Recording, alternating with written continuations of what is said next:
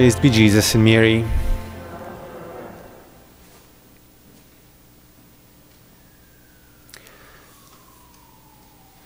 In 1224, around that time, shortly after St. Anthony's talents as a preacher became known to the friars, St. Francis commanded St. Anthony to teach theology to the brothers. And the house of studies was in northern Italy, in a city called Bologna. And for this purpose, to carry out his duty as teacher of theology, St. Anthony needed books, which at that time were very expensive. And it is with the losing, with one of these books getting lost, that it seems that St. Anthony's fame, not only as a preacher and as a teacher of theology, but also his fame as a saint to pray to for finding lost things, comes from. What happened was that St. Anthony had a book of the Psalms, which was all the more precious because it had his own personal notes in it.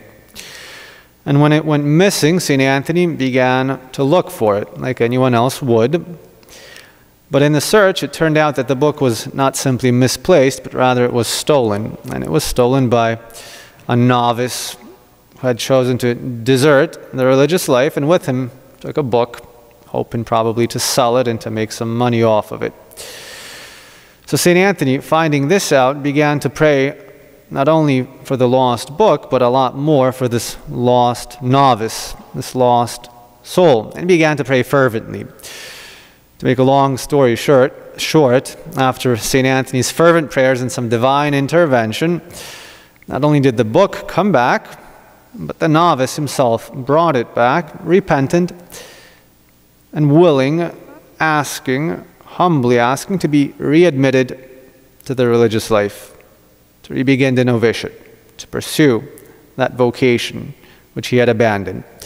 So St. Anthony, through his fervent prayer, found that book, which was precious, and found that soul, which was all the more precious to him, to the shepherd of souls.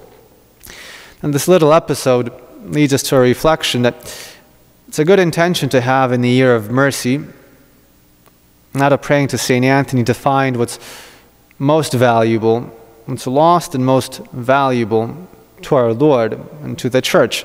Many lost and erring souls, lost sheep that have strayed far from God.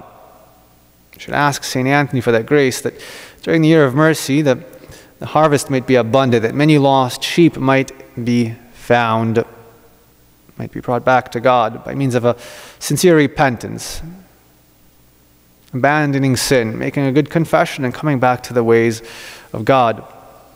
And in fact, there's a beautiful prayer that summarizes all that we've been saying, and with it we'll conclude, asking through the intercession of St. Anthony that we might find, especially in this year of mercy, what's most valuable to the Church and the loss of which is most painful to it and to the Lord.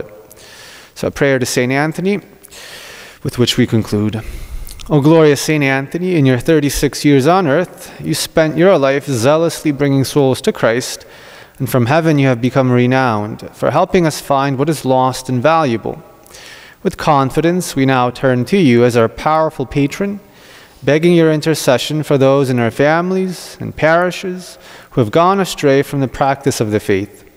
They are Christ's lost sheep and are so dear to him that he will leave everything to go and find them. Gain for us the graces to pray and work for their return with similar zeal, and help those lost sheep we know to hear the voice of the Good Shepherd, calling them back to him and to his sheepfold, the Church. Amen. St. Anthony of Padua, pray for us.